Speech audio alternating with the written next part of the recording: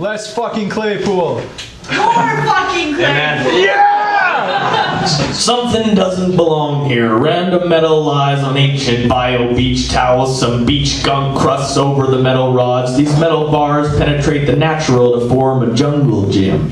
Jungle gym, strange term, given the fact the jungle's already a gym for creatures that belong there. And the jungle gym, as we know it, has nothing to do with vast fertile landscapes, nothing to do with bananas, and everything to do with banana-flavored medicine.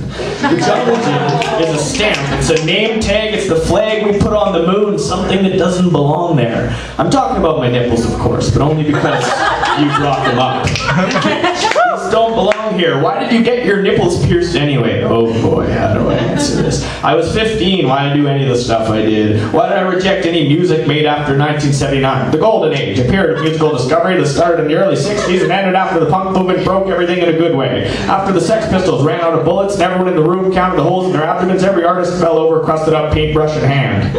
Zamboni drivers cleaned up the mess, armed with synthesizers, pocket-sized orchestras, just put in a quarter for the next hour. Music as a language lost its appeal, and by the year 2000, no one spoke the language at all. Wrong. Great music hid underground like the buried erudites beneath the planet of the apes. They were building visceral missiles for the boneheads above ground, so at 15, I was still running around with the savages devoid of language.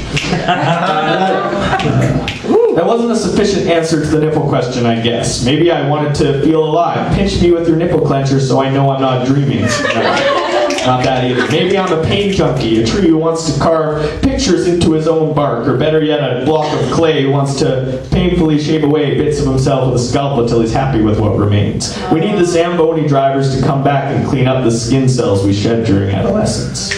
Maybe I just wanted to look cool and wild in front of my well-pierced older friend. But you know, I think it's things like getting nipple piercings that make me happiest. It's frolicking on the ground, making people question why.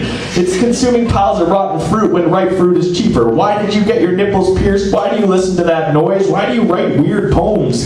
The irrational things we do are the most important. I live for the uncontrollable, irrational things I do to please a lover and for the need to satisfy my muse with strange expression. Hold on, that dirt mound doesn't belong there. Backstory. William Cullen Hart buried a tape recorder on the side of the highway and later manipulated the sounds. Maybe the people beneath the Planet of the Apes found this tape recorder in the liminal dirt and finally understood an action done by a surface dweller. Maybe that was enough to lay down the missile for another day. The thing that doesn't belong is integral sometimes. Maybe the weird things we do that most people don't understand somehow save our lives, and maybe they just result in nipple infection.